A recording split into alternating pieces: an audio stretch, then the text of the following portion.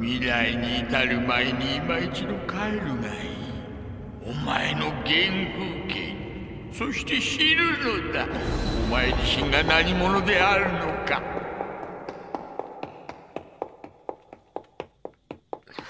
あれ？みんな帰っちゃったのかな。今日はお城見に行こうって言ってたのに。いいや、一人で行こう。あれれ、おかしいな。迷っちゃったぞ。ねえおばあさん、お城どっち？こっち？ありがとう。そうそう、坊やの友達が先に行って待ってるってさ。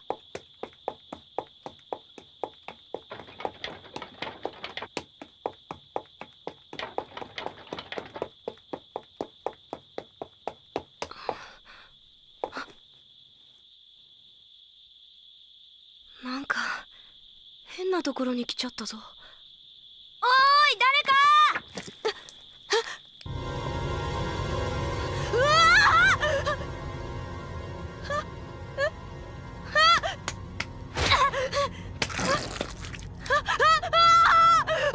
うるさい子だね、まったく。おばあさん、大変だ。人が大勢死んでる。知ってるよ。知ってるってひどいよ。知っててこんな嘘。嘘なもんかね。これがあの城へ行くただ一つの道さ。これがあの城へ向かう者はここに倒れている人間を踏みしだいていくか、さもなきゃこの中の一人になっちまうしかないんだよ。What would you do to fulfill a dream? Some people say that if you work hard enough, through sheer effort alone, you can overcome any obstacle. Others say the limit is only your imagination and you need to dream bigger. And as you're watching this, your favorite YouTube guru is saying, buy my course and I'll teach you how to sell a course that teaches other people how to sell a course. But perhaps some dreams are so far off in the distance that no matter how hard you work, no matter how big your dream is, no matter how many Tai Lopez courses you buy, there remains virtually no chance of success for you. And in your moment of desperation and hopelessness, you might turn to a darker alternative. Let me ask you, what do you think it might mean to sell your soul to the devil? The standard theory about how such a transaction would take place would be to go out into the woods at midnight, draw a pentagram in the dirt, call out to the pits of hell to negotiate a deal for your soul. However, the main religions of the world would argue that to make such a deal is more simple than that.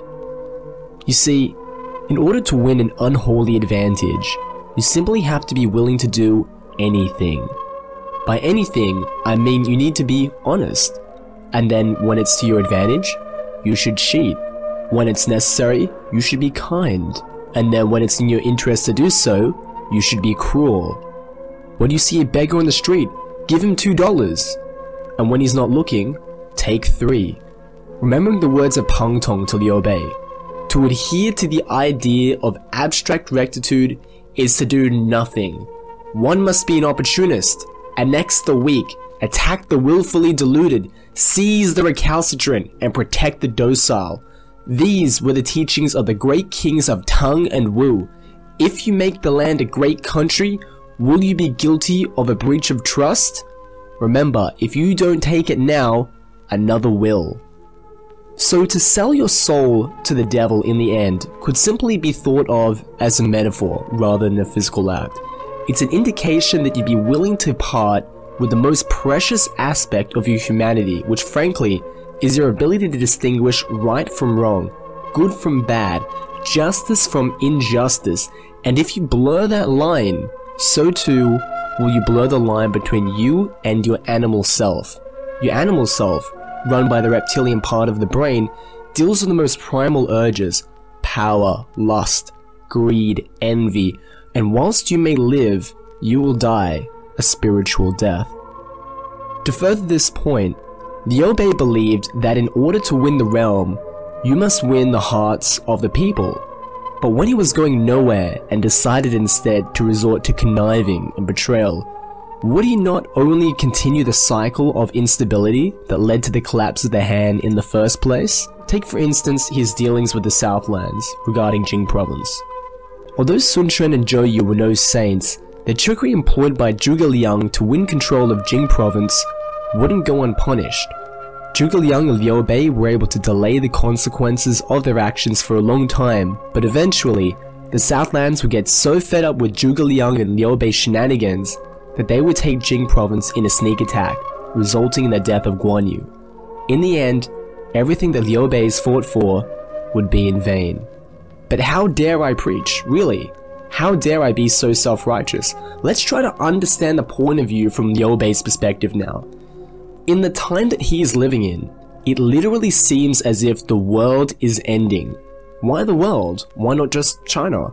Because on all sides of China are the impenetrable barriers of the Pacific Ocean, the dense rainforests of Southeast Asia, the Himalayan mountains, and the Gobi Desert, leaving them as the only speck of consciousness in this great expanse of nothingness. This isn't a war, this is a world war. Let me blow your mind. If you count the entire period from the beginning of the Yellow Turban Rebellion to the end of the Three Kingdoms period, the next deadliest conflict after this is World War II. Now you might disagree because this is a period of around 100 years, but might I remind you, there were much less people back then, and such an occurrence can be likened to a meteor hitting the Earth or a global ice age. It wouldn't be until the Tang Dynasty, 500 years later, that China will recover and return to the same population levels of the time of the Han. There's a reason why you've never heard of the Jin and the Sui dynasty, which were the periods between the Han and the Tang. These two periods weren't known for any particular accomplishments. Why is that? It's almost as if China went back in time after the Three Kingdoms period. When you live in a pre-industrial era where 9 people are required to feed 10 people, that small amount of excess labor would have been your doctors, scientists, historians, bureaucrats, priests, your merchant class. So what happens if there's a significant population decrease? Well, these intellectuals are going to have to go back to their fields and pick grain, and the whole of your civilized society collapses. Liu Bei isn't seeming like such a bad guy now.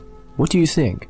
Liu Bei just wants nothing more than to end this madness, this living hell that the world is going through, and return to prosperity, so he's changed his ideals. So, 後悔して何になる? 罪を悔やんで何になる? 死者へ何が言える? 詫びることなどできない。これは俺が自分から進んできた道。詫びてしまえば、悔やんでしまえば、すべて終わってしまうから。あそこにはもう届かなくなってしまうから。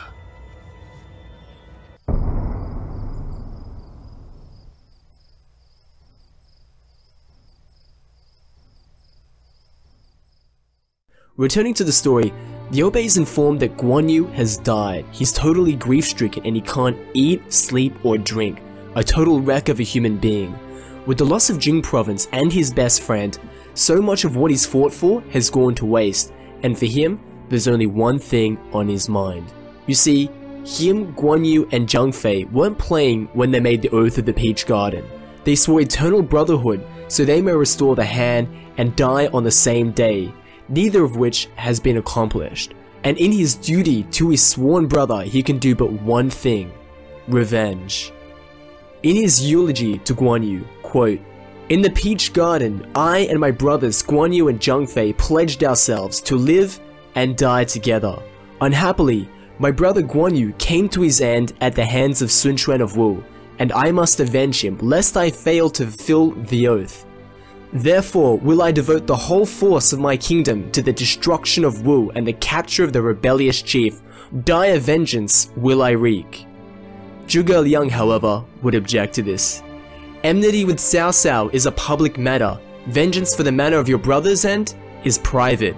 The empire should be placed first. Meanwhile, in the Southlands, Sun Quan is informed of the conquest of Jing, but the taste of victory for him is too bitter. Being responsible for the death of Guan Yu, one can only imagine the storm of vengeance coming his way. He's terrified out of his mind for the consequences to come. to avenge the humiliation of Zhou Yu and claim Jing was a primary objective for the Southlands, but now Liu Bei isn't the same puny lord that he once knew. Despite the loss of Jing, he's now more than a match for Sun Quan.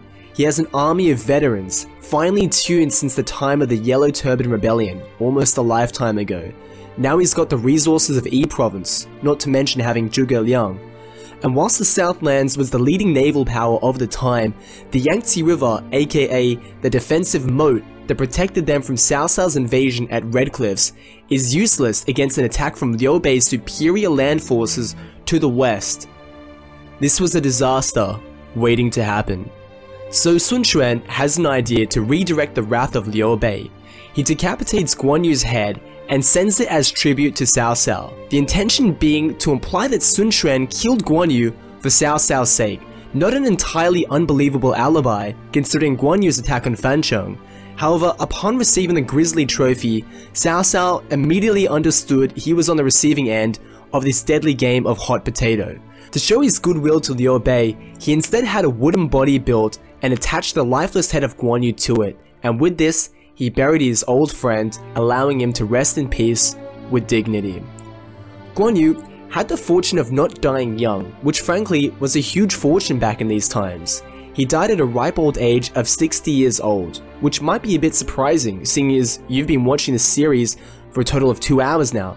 But in fact, since the time of the first episode, almost 50 years have passed, and with the land now being consolidated amongst these three kingdoms, the original heroes are all older now, with the exception of Sun Quan, who was only 26 at the time of the Battle of Red Cliffs. Old Cao Cao is getting on in age. He's suffering from migraines daily, so he sends for the most famous doctor, a doctor still renowned to this day, and whose portrait is often shown in most Chinese medicine stores. His face is also commonly shown on a number of Chinese medicine products. His name is Hua Tuo. He's known to be the originator of many practices, such as determining whether or not a woman is pregnant by reading her pulse, using anesthesia made from cannabis, and performing brain surgery. The results of his examination show that Cao Cao is suffering from a brain tumor, and the cure is a good old-fashioned medieval-style brain surgery with nothing but a scalpel. Cao Cao has certainly seen his fair share of assassination attempts, especially from his own doctors, so surely this was a naked attempt to do him in. Perhaps the hit was even sanctioned by Liu Bei in retaliation for the death of Guan Yu. As such, instead of receiving a head surgery from Hua Tuo, Cao Cao instead decided to give Hua Tuo a head surgery of his own, and the legendary physician was beheaded. Life isn't without a sense of irony though, and Cao Cao, the great devil, the eternal traitor, the nemesis of the time, without the brain surgery, he dies at the age of 65, leaving his elder son Cao Pi in charge. This is a strange time in the story, perhaps one would even consider it a bit anticlimactic. The hero of the story turns out to be no different to any of the other warlords, and our primary antagonist has just died. A new age of the Three Kingdoms era is now upon us, and with Cao Pi taking over from his father, he decides the time is finally right.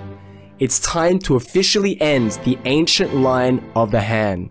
In the year 220 AD, Emperor Liu Xian is forced to resign as emperor, ending a 400-year line of succession, and Cao Pi crowns himself emperor. When Cao Cao was alive, he never dared do this due to the unspoken loyalty to the Han, but almost 2 generations have passed since Han China was a whole state, and since then, fewer and fewer people even remember the emperor and pay homage to their home state instead. The original ministers of the Han court who were relocated from Luoyang back in part 1 all those years ago have all died off. They've now all been replaced with a younger generation who pays no respect to this forgotten vestige from a bygone era. As such, Cao Pi has free reign to do what he likes, and he proclaims his new dynasty, Cao Wei. Wei deriving from the name of the province Shucheng is located in, and Cao from his surname. Emperor Liu Xian, the last Han emperor, would be sent into exile and dies soon after. Liu Bei, hearing this, collapses. Imagine you devote your entire life's purpose fighting for a noble cause. You suffer endlessly and overcome many hardships. You finally made some real progress towards attaining your goal, and all of a sudden, in one day, all of your efforts have been wasted. You were too late. To restore the Han was Liu Bei's all-defining purpose, and so much blood had been spilled just to get 1/3 of the way there, only for the Emperor to be deposed and the dynastic line to officially end. How do you even continue to live after such an event occurring? You see, this isn't a setback that could be made up for. The dream is dead. There's no longer a Han to save. Furthermore, without Cao Cao, there's no traitor holding the Emperor hostage anymore. There is no single point of villainy to destroy in order to end the chaos. History has turned a page, and Liu Bei is now a vestige of an older time who recalls the good old days of the Han. Whilst the people, on the other hand, living in the current era, they've already moved on.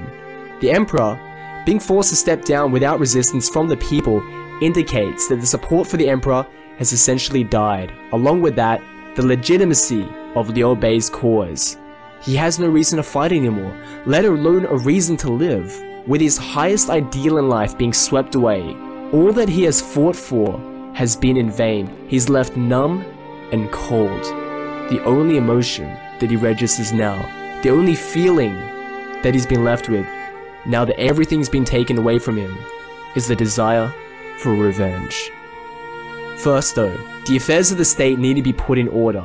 Everyone around him, particularly Zhuge Liang, begs Liu Bei to become emperor, to oppose the right of rule of the Wei ruler. Liu Bei is disgusted when he hears this. His only goal was to restore the emperor, not become the emperor. How could he dare to usurp the throne? But Zhuge Liang tells him, passively sitting by and allowing Cao Pi to become emperor will only add to his legitimacy. But most importantly, being a scion of the royal house, Liu Bei could continue the legacy of the Han in his own name.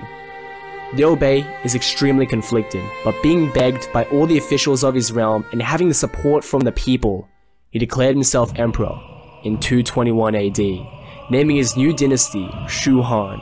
Shu being the older name of Yi province, and Han indicating it's in the line of succession of the original Han dynasty. At his imperial inauguration, he once again declares to all his desire for revenge against the Southlands. Amongst all the officers, it was Zhao Zilong that would speak up to stay this madness. The real rebel was not Sun Quan, but Cao Cao. Now it is his son who has usurped the imperial throne and called forth the anger of gods and humans. If you leave Wei out of consideration to fight Wu, how will you defend the realm? But the new emperor responds, Sun Quan slew my brother. I hate him so much that I could eat his flesh with gusto and devour his relatives, whereby I shall have my vengeance. Why, noble sir, do you obstruct me otherwise? Despite this heartfelt intervention, Liu Bei was set in his way. But it wasn't just Zhao Zilong that opposed this. Zhuge Liang and all the ministers were deeply opposed to this war and would spare no effort in convincing their lord to take his wrath out on Wei instead. Meanwhile, Zhang Fei in Langzheng had heard of all that happened and he was deeply depressed. He didn't spend a single waking moment sober, drinking so hard that he often fell into a blind rage and savagely beat his own troops. He resented Zhuge Liang for restraining Liu Bei from fulfilling their filial oath. What's the point of making a sacred oath if you have no intention of fulfilling it, he thought. Although they weren't related by blood, they swore brotherhood. They slept on the same bed together, ate from the same plate, and swore to die on the same day. Zhang Fei's behavior was becoming more and more unstable.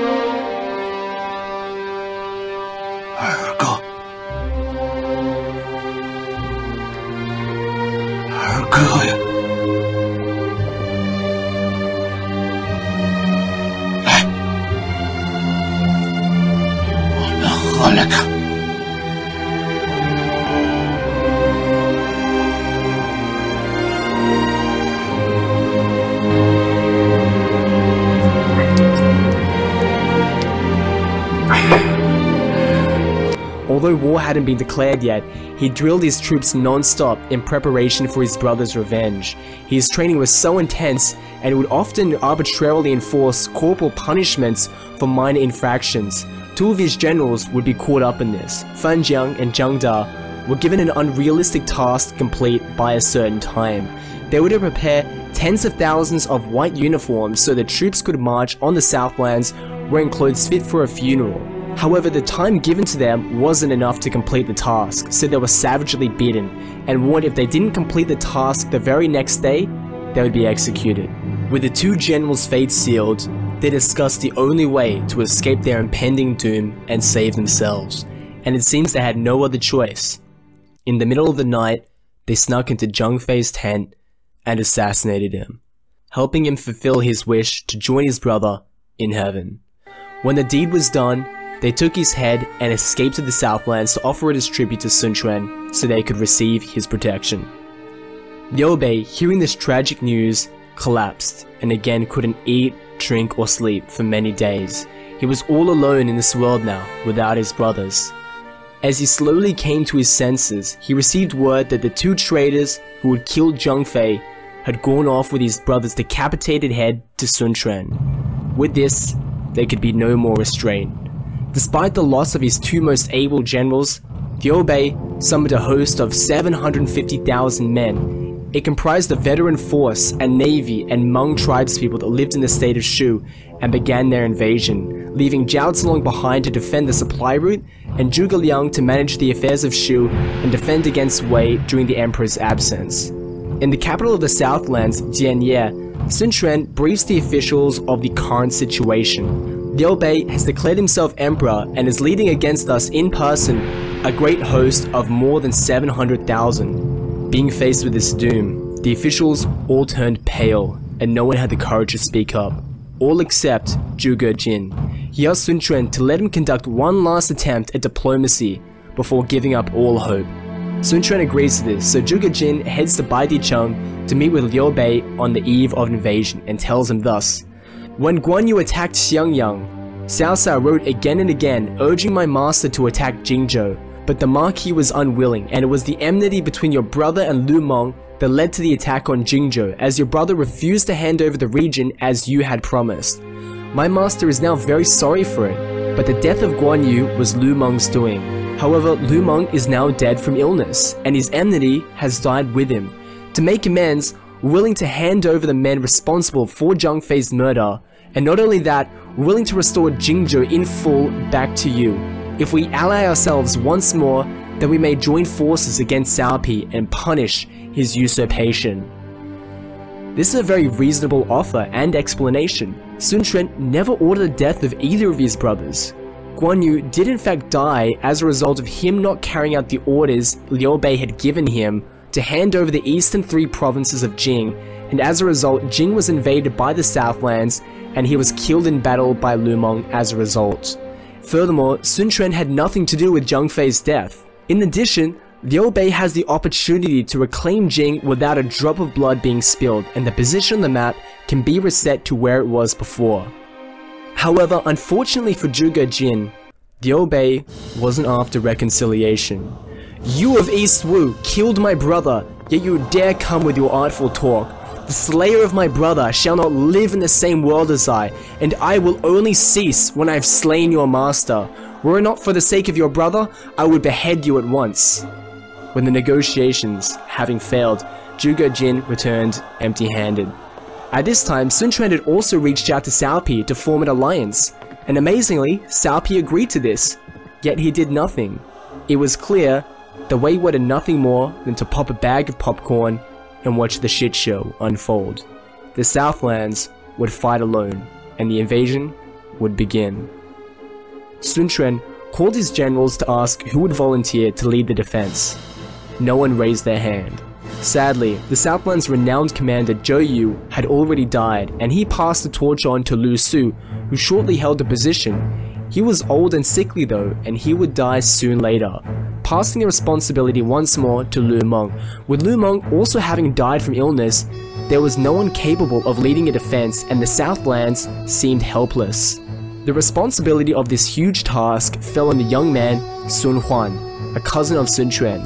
He was sent with 50,000 soldiers to defend the city of Zigui, the first city in the line of attack. But like a tsunami, the defenses of Zigui washed away like they were nothing, and Sun Quan would lose some able generals and precious troops. The cities in the Southland were thrown into confusion, and the population became panicked, selling all their assets and marrying off their daughters.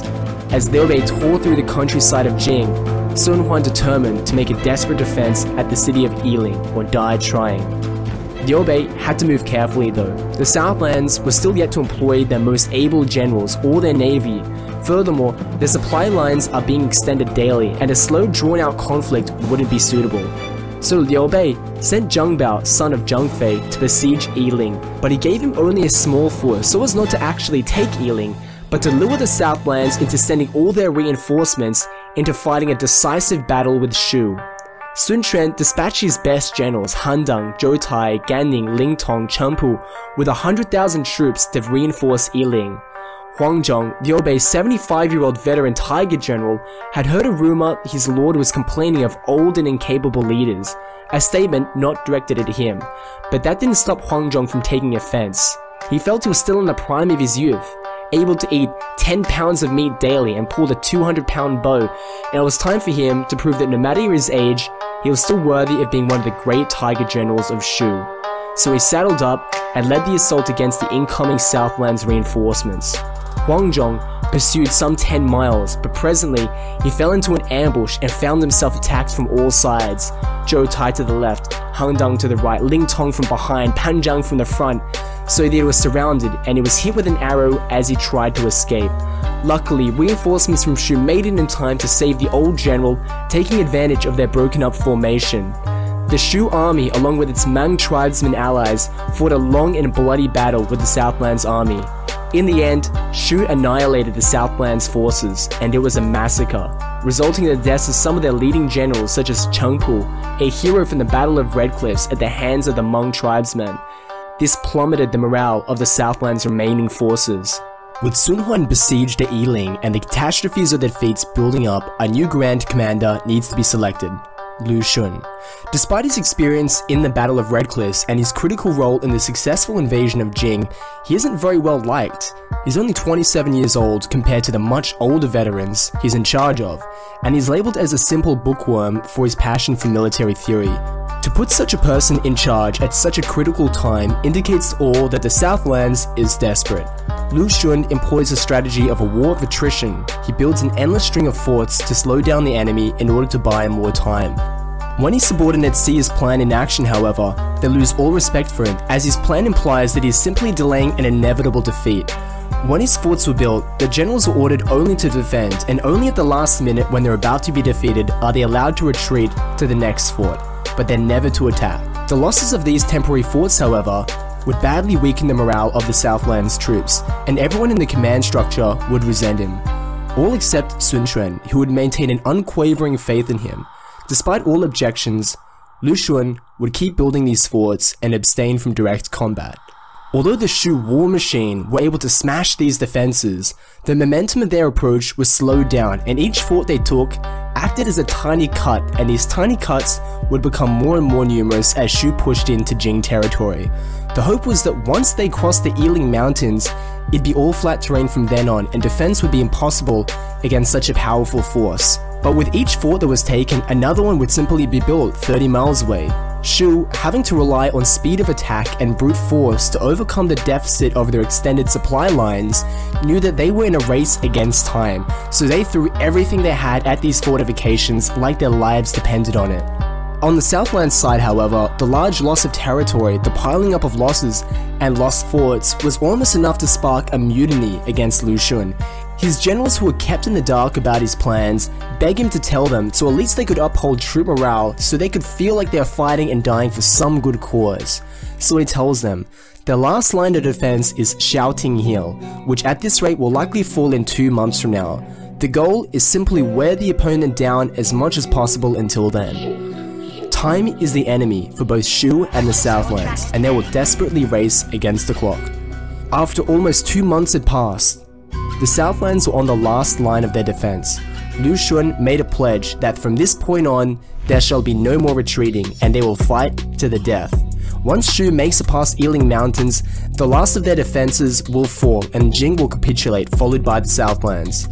Despite the Shu soldiers being exhausted after 2 months of besieging fort after fort, Liu Bei has each unit prepare a Dare to Die squadron for the purposes of taking the last of the Southland's forts within 3 days. The two armies desperately struggled against each other, but 5 days passed and the Shu army was forced to stop and rest. Daily, the Shu troops would come out and taunt them in their forts, leading to some of the forts being lost as a result of a lack of discipline, but this last line of forts were still standing.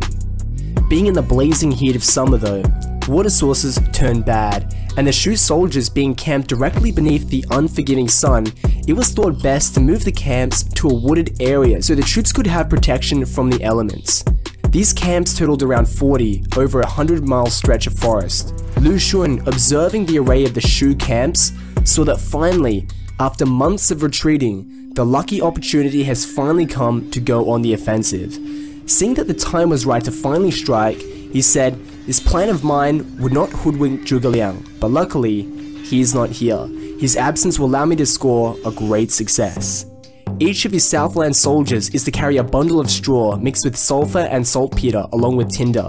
When they reach the Shu camps, they are to start a fire at half of the camps, leaving the other half untouched. And when the fires are lit, they are to advance where the fires aren't burning. Just then, a report came into Liu Bei's camp that some of the troops of Wu could be seen very far off going along the hills.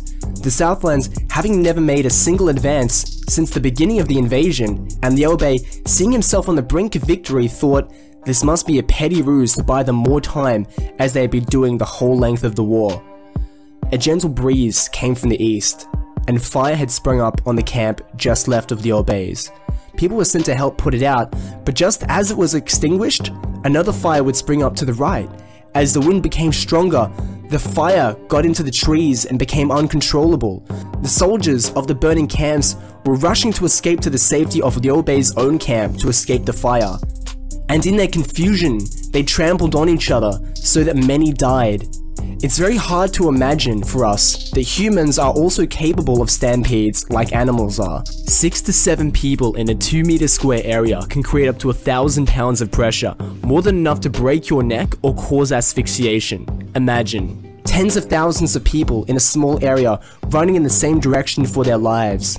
Someone is bound to fall over at some stage, maybe because they tripped on a rock or were pushed. The person immediately behind him is going to trip over that person, and the person behind him is being pushed by a swarm of people, and he doesn't have enough time to react to the people who have fallen on the ground. Maybe he accidentally steps on your hand or steps on your skull before he gets pushed over himself and has the same thing happen to him. You have no chance of getting up, as hundreds of feet are going to grind you into the dirt, and in this maximum state of fear, you can't expect anyone to stop and help you up, lest they also end up face down in the dirt with you. As the sea of panicked humans escape this raging inferno and each other, the troops of Wu close in to complete the slaughter. Ignorant of how many enemy there might be, Liu Bei made a dash towards them, but amongst the burning trees, movement was almost impossible. Just as the battle began, Ma Liang had arrived back to Chengdu to report to Zhuge Liang of the layout of Liu Bei's camps. He says, "Our Lord has committed those very faults which the rules of the art of war lay down as to be particularly avoided. The camps are made where free movement is impossible, and nothing can save him if the enemy uses fire. Besides, what defense is possible along a 200-mile front? Disaster is at hand, and Lu Xun sees it all. Go back as quickly as you can and tell our Lord that it must be changed at once." However, it'd be too late for Ma Liang to tell Liu Bei of Zhuge Liang's advice. The wind had turned into a powerful gale that was blowing westward in the direction of Shu, and along with the dry summer condition, the forest was an endless source of dry tinder, and the entirety of Liu Bei's 40 camps were consumed by fire, and all order was lost amongst the troops. Besides the contingent of 100,000 men used to deter an attack from Wei, every last Southlands reinforcement was deployed to make an end of the invading Shu force once and for all. As the situation became critical for Shu, the siege on Yiling was finally lifted, and the defenders came out and joined the offensive. The Shu army was forced to flee for their lives, and many courageous generals would make suicidal rearguard actions to ensure the safety of the fleeing troops. Liu Bei would even order his troops to strip naked and use their clothes to make lines of fire to slow down the pursuing Southland troops. Despite this effort though, the Southlands would maneuver up the river to surround their enemy and intercept their escape. Liu Bei thought that surely this would be his end. But just as the worst was to come, they saw the enemy soldiers suddenly begin to break up and scatter. Soon the reason became clear. A fearsome warrior leading a small force came out to the rescue of Liu Bei. The rescuer was none other than Zhao Zilong. He'd been sent to Jiangzhou when Zhuge Liang became worried about the arrangement of Liu Bei's camps, and so the news of his defeated lord reached him there. Just in the nick of time, Liu Bei was whisked off to safety back to Baidicheng. As soon as Lu Xun heard that Zhao Zilong had appeared, he ordered his troops to temporarily stop the pursuit and regroup. The war was finally won, and Lu Xun would be exalted as one of the great generals of the Three Kingdoms period. But anxious to push his advantage as far as possible, Lu Xun led his victorious army westward towards Shu for a counterattack. But as he drew near to Kui Pass, his horse became spooked by an eerie presence. He felt an aura of death on the mountainside, so he sent scouts to check ahead for an ambush. But his scouts reported that no soldiers were spotted, but near the riverbank there were hundreds of mysterious-looking boulders. They rode down to examine this mysterious arrangement of stones, which formed a circle, and going in to get a closer look, they went in amongst the stones. But as Lu Xun glanced around to look for an exit from this mysterious formation, a sudden whirlwind of dust came up, obscuring their vision and causing them to become lost. And in this whirlwind, the stones themselves came to life and suddenly grew into steep mountains shaped like swords. Being hemmed in on all sides, they couldn't get out, and the dust storm suddenly became like waves crashing in the ocean. There was then a roaring sound around them, as if there was an enemy army with war drums ready to attack. They stumbled around confused and frightened, desperate to escape, but just as it seemed as if they found the exit, they'd find themselves at the exact point they started. As the sun began to set, the exhausted victims were becoming delirious, and at this point, a wise old man appeared out of nowhere to Lu Xun. The old man led the way out and showed Lu Xun and his men out to safety. Looking back at the stone circle, they came out, and everything looked as the same as when they first saw it, and whatever happened inside only happened in their minds. When outside, the wise old man explained this was known as a stone sentinel maze, based on the 8 gates concept written about in the Book of Changes, of which Zhuge Liang is an expert in. Only one of the gates will allow them to escape safely, and so the old man led them out through the Gate of Life. Concentric stone circles have been seen in every part of the world, from Stonehenge in England to Africa and Mesoamerica. What they truly are still remains a mystery. To the amazement of all, Lu Xun gave orders to return back to the Southlands, not entirely as a result of Zhuge Liang's pagan rock formation, but due to concerns of a growing threat from Wei, so they stopped their pursuit and returned home. And only a day later would their fears be confirmed, 3 armies moving towards the border of the Southlands, Shaoran to Rushu, Shaoshou to Dongkou, and Shaozhen to Nanjun. Luckily, Sun Quan has already anticipated an opportunistic Wei, and with the army already in key position to defend against the assault, the Southlands would not be easily overcome. Despite the battering they received from their war with Shu, their morale was now sky high, and unlike the war with Shu, a war with the North allows them to use the Yangtze River as a protective moat, as it had done at the time of the Battle of Red Cliffs. Also, their superior navy was able to be used in full effect, and such the Wei forces were easily defeated, resulting in huge casualties for Wei. In the end, who won? Despite the Southlands having been victorious twice against its 2 neighbors, it suffered the brunt of 2 wars and didn't gain anything besides its continued survival. As for Wei, despite having the privilege of taking the backseat watching Shu and the Southlands mutually destroy each other, they weren't able to capitalize on this once-in-a-lifetime advantage, and when they did act, they only suffered a terrible defeat. And lastly, Shu, led by Liu Bei, had no strategic purpose in its invasion against Shu. A war motivated by unbridled vengeance would simply not allow for real success to be attained, as the goal wasn't victory, but destruction. On all sides, nothing was gained, but so much was lost. Meanwhile, in Baidicheng, Liu Bei reflects on his defeat and is deep in depression, thinking a lot of Zhuge Liang and how he'd snubbed his loyal minister's advice. He became solitary, wallowing in his grief for all that he'd suffered, and in the end his deep sadness leaves him sickly to the point of death. So he finally summons Zhuge Liang for his last will and testament, and bade him come near and sit beside him. He patted his old friend on the back and told him, "I have all that I have because I listened to you in the past. Little thought you that I should prove so stupid as to not follow your advice and so bring about the late disasters. But I am deeply sorry." He handed his will to Zhuge Liang, and with a sigh he said, "I'm no great scholar, but the teacher has said, a bird's song is sad when the death is near, and a dying person's words are good. Although my son is a degenerate, I trust that you will instruct and guide my son. If my son can be helped, help him. But if he proves to be a fool, then take the throne yourself and become the ruler. The responsibility to safeguard the kingdom and complete our great mission lies with you now." But such a statement caused a cold sweat to break out all over Zhuge Liang, and he collapsed to his knees. He will never forget his loyalty to his master.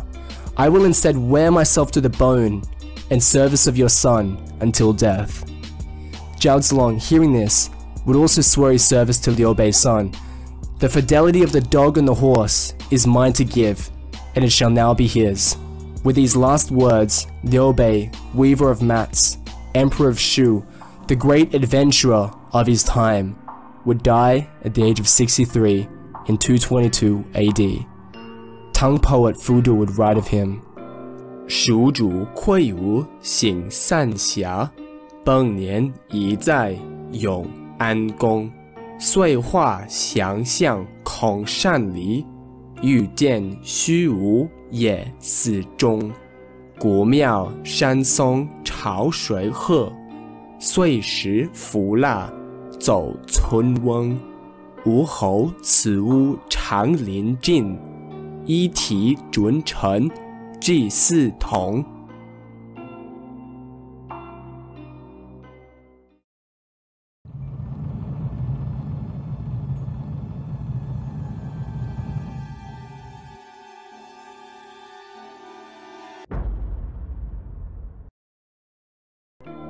Who will be victorious in the end? There's only one part left, guys. Stay tuned. I highly suggest you subscribe if you haven't already. Also, if you like this video, please remember to give a like. It really helps me out a lot.